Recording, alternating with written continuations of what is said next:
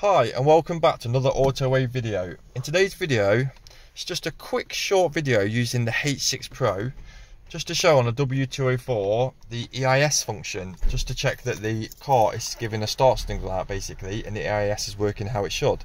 So we've plugged in via OBD with our VCI. We've got our main screen here. I'm just going to pop into Mercedes.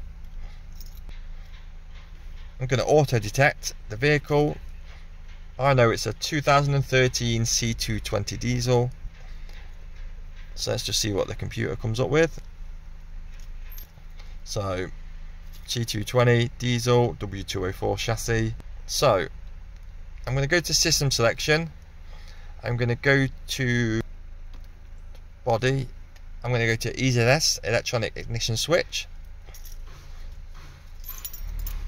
I'm going to go to live data.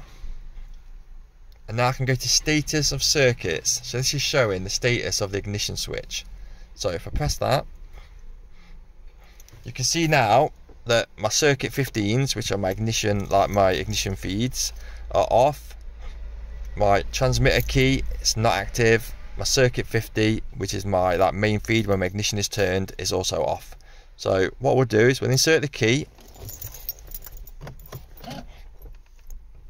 Circuit 15 has come on. I'm going to turn my ignition on, so my lights on the dash. And if you now notice, my ignition switch on signals are all activated. And the only one at the minute that's off is circuit 50, which is my start signal. So if I press my brake and try and start the vehicle and have a look at that, you can see if the EIS is sending the signal out. So the vehicle started, it went to on and then went off again. So it sent the signal to the vehicle ECU and the relevant modules for the car to start. So that's just a quick way of testing your EIS to see the functionality of it on a Mercedes. Thanks for watching. Any questions, drop us a comment and we'll be sure to reply to you.